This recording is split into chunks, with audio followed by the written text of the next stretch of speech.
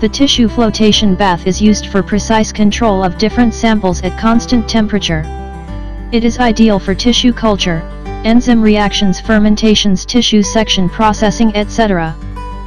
Microprocessor temperature controller with LED display ensures accurate temperature control. The latest lab tissue flotation bath consists of a black-coated aluminium chamber with the outer body made of galvanized steel sheet duly powder-coated. The black coating inside ensures easy viewing of the floating tissues.